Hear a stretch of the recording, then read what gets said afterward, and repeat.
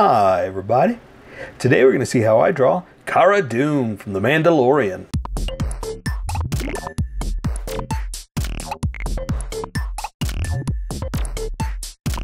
Okay, pencils first and then Sharpie. So if you don't want to watch the pencil portion of the video where I sketch the entire thing out, look in the description and you'll see a link that you can click on that will take you to the Sharpie portion of the video. And I'll even include one for color.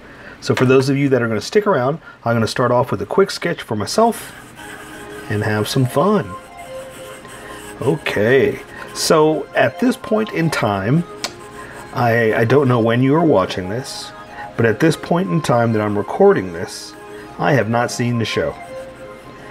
I have my subscription. It's not come out yet, but I have no idea how you pronounce her name, who she is, or anything like that. I'm just going by cool pictures of a cool character. So I assume it's Cara Dune? No, wait, Cara Dune? I don't know. I know it's not Cara. I'm going to say Cara. Cara sounds more Star Wars than Cara, you know? So, yeah, so like I said, this is me just kind of drawing a cool character. It's really about it. And I think because, and also, yeah, I know nothing about her at all. So she looks like a really cool, tough character that's like someone you don't mess with, you know? And so that's how I'm kind of drawing her, kind of like a cool commando, you know? A cool, what's the word I'm looking for? Cool, tough,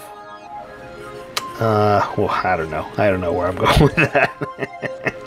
Cool is a strong word. You know what I'm talking about. So, you get it. So, anyway, yeah, so what I was just trying to say is I don't know anything about the character right now besides the fact that I just like her. She looks really neat, you know?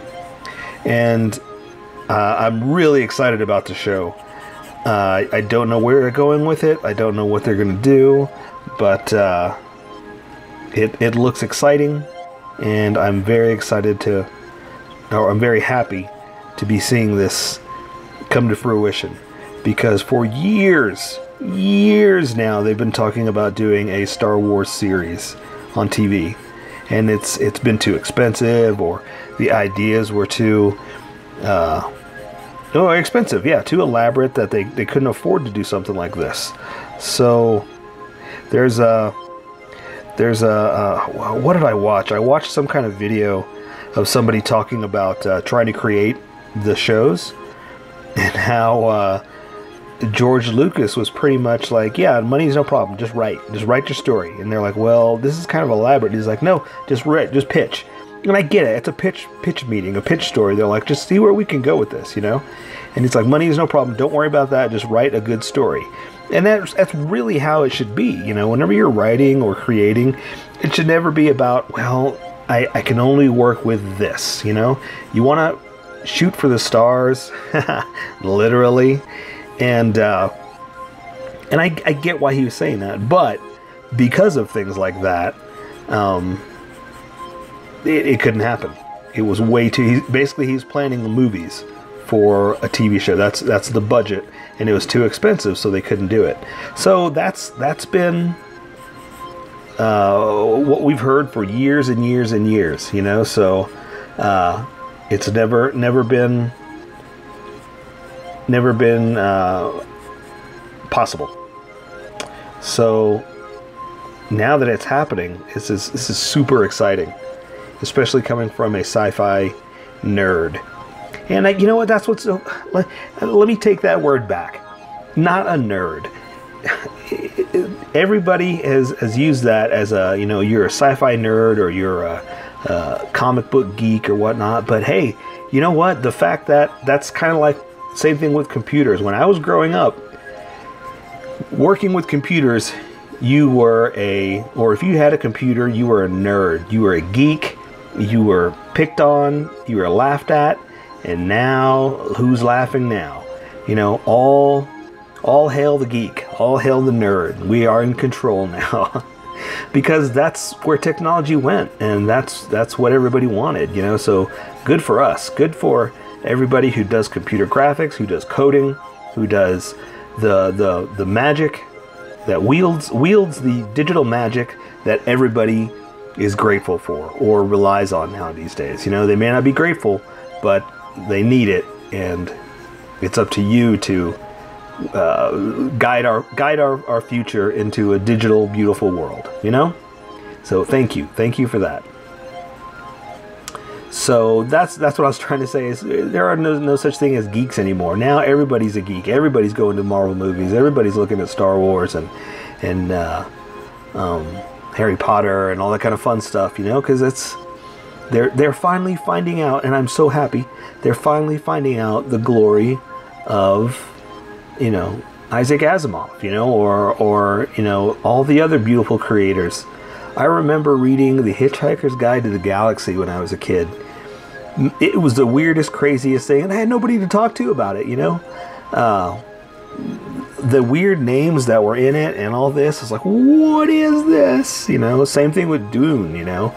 I still have certain ways I pronounce certain things, you know. Arrakis, you know. In the movie they called it Arrakis, you know. So it's like you figured it out by learning it and growing up with it, and now it's great to see it in the normal lexicon of the world. You know, everybody knows these words, and you know, a private little joke is, you know, tell me of your homeworld, Usul, and unless you know Dune, you don't know what that is, you know. So it's great to see that, and I talked about that too during the Thor sketch that I did. That my geek test, or not test, but I used to, you know, think I was so cool because I would be like, oh yeah, how do you pronounce Thor's hammer, you know? And that was kind of my geek litmus test, you know. It's like, I want to see if you're as cool as you think you are, you know. How do you pronounce it, you know? Now everybody can, you know. So it's great that everybody is embracing or appreciating the comic book world and all that the Philip K. Dicks and beautiful writers have spent time creating for us, you know. I appreciate that. Okay.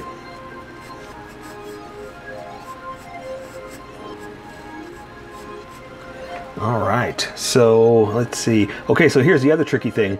I don't have a lot of pictures to go by. This is before the show, before the premiere, before any of this. So I'm kind of guessing, just guessing at a lot of this stuff, you know. And so I apologize if it's not 100% correct. You know, I'm trying. All right, let me try to find a picture of her face. What do we got here? I see some hair off over to the side, so I'm just going to kind of play with that. And that's that's the other funny thing, is there's a picture of her with her hair flipped over, you know, but I don't know if it's because she's just got into a fight or what. So I'm going to draw what I see, and we'll see what happens, okay?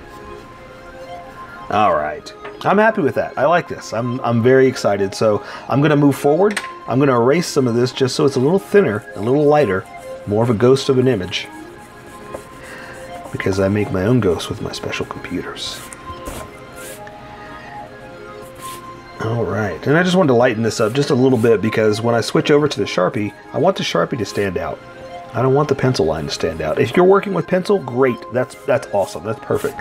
I'm trying to show you how to work with Sharpies to make it a nice bold image. And I don't want the pencil lines to stand out as much, you know? So that's what I erased. Alright, so let's welcome the skippers, the people that skipped over to this section from the beginning. They're just now joining us. So hello, skippers. Welcome to the Sharpie section of the video. We're going to be using a Sharpie fine point and a Sharpie pen. Mostly the fine point, but the pen is because it's thinner and I can control line widths much easier, like what I need for the eyeballs or the face. So I'm going to start off with the face. Normally you don't. Normally you sketch the entire thing out, but I already did that, so I'm way ahead. So now I know where everything is going. So I'm going to draw the top of the lid first and see if I got in a good spot, see if I'm happy with it. Like that, and I am. That's pretty good. Okay, so there's the other thing. Is usually I say I do the eyelids, so I make sure I've got them straight, you know, versus the way her head's turned. But this time I've got hair covering up one of her eyes, so we'll see what happens. I'm just going to draw now a little bit of the retina, the round part, like that. I'm going to come back and draw a little bit of the pupil. I can't do too much, and that's why I usually talk about on these videos is that these Sharpies bleed a lot, so I kind of have to be careful with my lines, and I can't draw underneath the eye. See, I let the iris, right, that's the colored part, show the edge of the eye, and I imply that that's the bottom edge. So that's all I'm going to worry about. So other than that, I'm going to draw her brow like that. Ooh, look at that. What was that? I went the opposite way and it splattered. That's crazy. So yeah, so sorry about that. I got distracted. It's like one of those people that see something shiny and gets distracted. You know, ooh, shiny. So now I'm going to draw just a little bit of the bridge, not a lot, just like that. See, I'm implying more than anything else. Okay, and so now I'm just going to draw a little bit of a nostril. And this is, the noses are tricky because, again, I can't draw too much, but I want to, you know. I want to draw, oops, see, I'm putting too much lines in there. I'm going too crazy with the lines. And so I need to stop right there, and I can draw the mouth, okay? So I'm gonna do one of these, like that, just to kind of, you know, give her the actual split of the mouth, and then I can do the lips, if I can. See, like I said, it starts to bleed, so I have to be careful how much ink I put down. And I think I can live with that. I like that. So I'm gonna go ahead and draw her jaw, or her chin, I'm sorry. And this is where I start to thicken it up too, because I'm going to switch over to the Sharpie in a little bit, like the big Sharpie. And so I like to make sure that the lines are going to match with the width of the Sharpie, because the one I'm about to do is really big. So I think that's pretty good. That's pretty good. And so I'm going to follow my sketch over here on this side, but I'm going to stop from where the hair is. And that's why I say I'm following my sketch. Ooh, I'm starting to get real thick. I gotta be careful there. So I'm gonna draw her neck down like that. Oh, look at that line I did. That shouldn't have happened. I'm gonna have to make this work. I'm gonna thicken it up like that. And I'll just play with some hair lines. And what I'll do is here, for this side, I'll do something like this. Just to have some hair hanging down. Because like I said, I don't know how much hair she has over on the side here. But I'm just gonna draw like a mess of moppy bounty hunter hair. How's that? That's what I'm saying. I'm going to kind of cover up what I'm doing, or cover up what I don't know, with imagination. That's the best thing I can do. Okay, and her hair is mostly going to be black anyway, so we don't have to worry about too much of that. So I'm going to draw some more of her neck down like this, just to give me some start-stop points. And now I'm going to draw some of that hair. So I'm going to whip some over like that. Put it into the part, and let's see, let's do something like this. Thicken that back up. Okay, that's good. I like that. I like that. So now I'm just going to play around with the edge here. So see, the top of her head's going to be around like that, and I'll just go ahead and do a little bit of lines just to play around with something. But I'm not going to go too crazy, because like I said, A, her hair is going to be black. B, I don't know what is happening here. Like I said, don't know who she is, what she looks like. Oh, look at that. My ink is doing something strange. My Sharpie is. So I think this will be the last time I use it.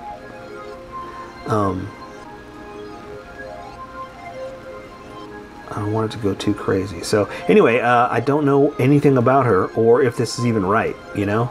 So I'm just going to kind of play around with this. And we'll just do something like this, just to give you some ink techniques.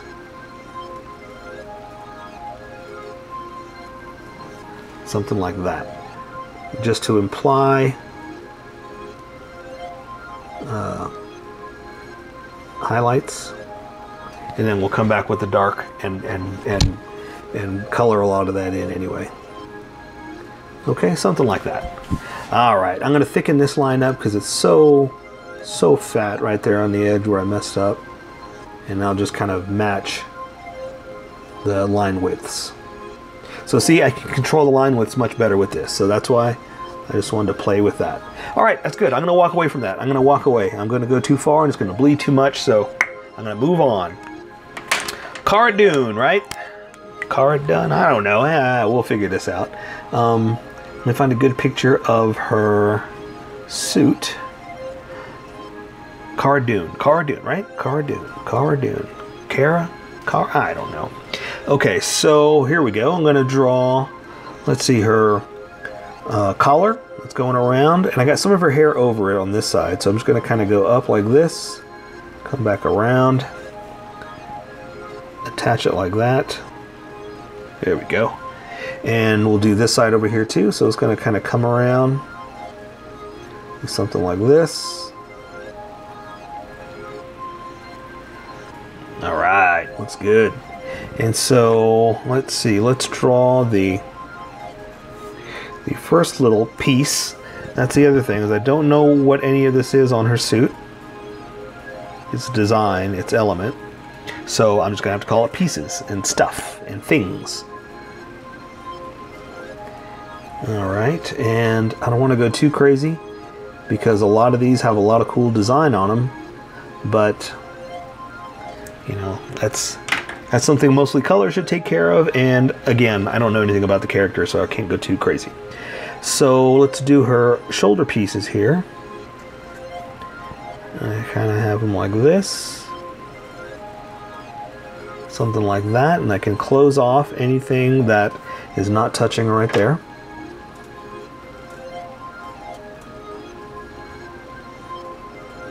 All right, looks good.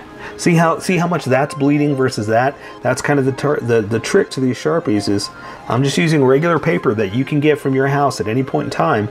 So it's kind of, I'm limited as to what we can do. So I'm trying to make it work, but just bear with me. Bear. All right, so here's her chest piece. Something like that. And again, there are some cool designs on it that I don't want to go too far because I want color to take care of it, but I want to do some stuff.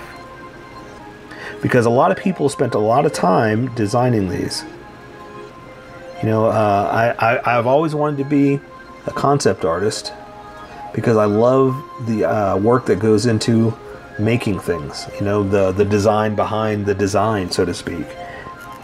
And a lot of people go are a part of designing all of this and making it look a certain way, and that's why I love it and I appreciate it, and I want to honor the design, the hard work that people put into making it look like this, you know. And draw her sleeves like that. Okay, so now I can draw her arms, and her arms are just hanging out to the side. So I'm going to draw anatomy down to the gloves. So it's just arm to the shoulder to the forearm, like that, to the forearm like that, and then I can draw her glove. And again, it's a glove that's just kind of cool and bounty hunter-ish, you know. All right, let's see if I can zoom in and get a good look at some of this stuff. Make sure I'm not missing any really awesome details. It looks like I am missing some, but that's okay. All right. Okay, now I'm just going to draw her hand just hanging down. So I'm going to draw the back of her hand like that. Her thumb like this. There's one finger. And then I got the middle finger. And the other fingers are just kind of back behind. So that's all we're going to do for that. So everybody has like these really cool bangly dangles, these weird things on their gloves. So I'm just going to kind of just do some kind of rough detail to show that it's been well worn, you know. They've been through a lot. All right, so let's do this hand over here. And basically I'm gonna do the same thing, but it's just hanging down or off to the side, kind of like a, you know, getting ready to throw down. Like, you wanna go? You wanna go? Go. All right, so I'm just gonna draw the same thing like I did, just her arms to the glove.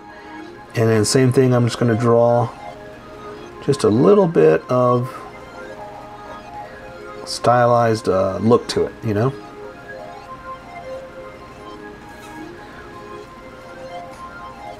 And come back with my tinier Sharpie and just kind of do a little bit of the old mech look, you know, or rough edge look.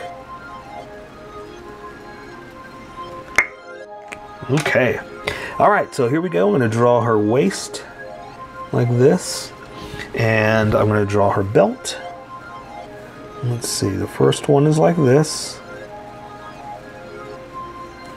And I'm going to come down like that, come back up here, and it has, again with the design, it's got some really cool stripes to it, but that's just the look of the belt, you know, so not so much stripes as the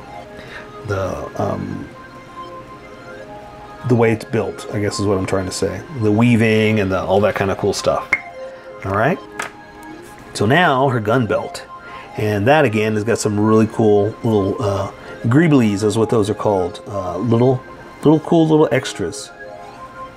If you watch Adam Savage, and he's talking about his builds and all this stuff that they used to do on Star Wars and whatnot, the extra little things, all the little details they would put that are all over the, like the not the Death Star. Or yeah, I guess the Death Star too. But I'm thinking what I was trying to explain was the ships.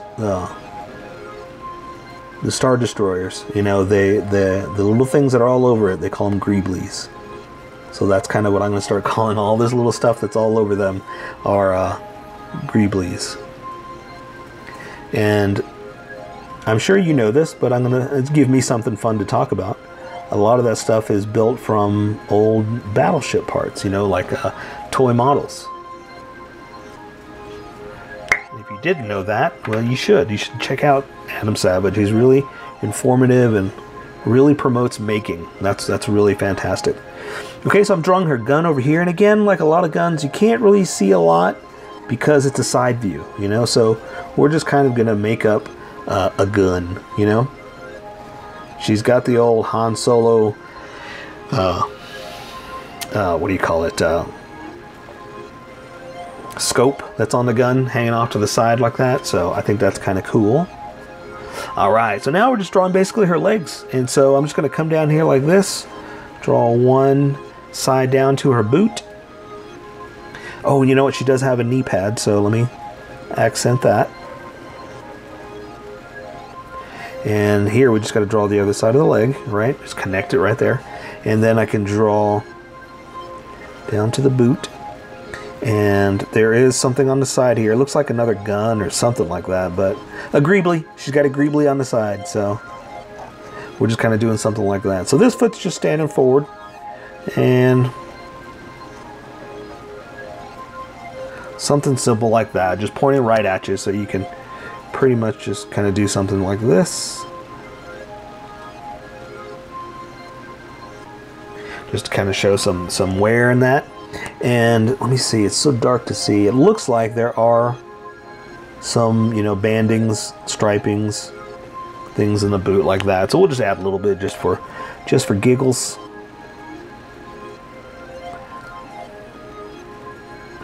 Like that. Okay, and the other foot I've got pretty much just like laying down low behind her. Like she's pivoting more on this one, and this one's standing. Whoa, sorry about that. It looks like the video cut off, and I didn't see it until the very end, but that's okay. We got through pretty much the rest of it. Where I left you off was that I was drawing the legs, so I'm going to walk you through this.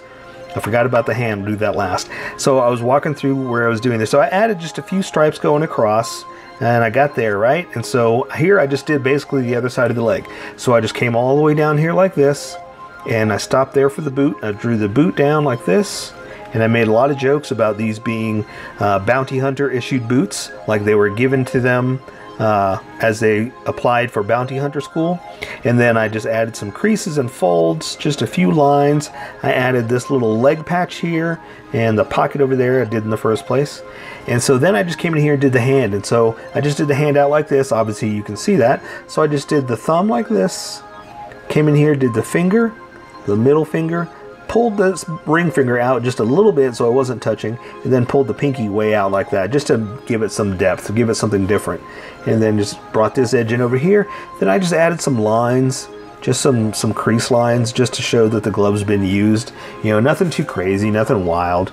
But I apologize about that, but it was such a good drawing that I'd rather not start over, and I would just leave it like this so you guys can have a good drawing to work with as well.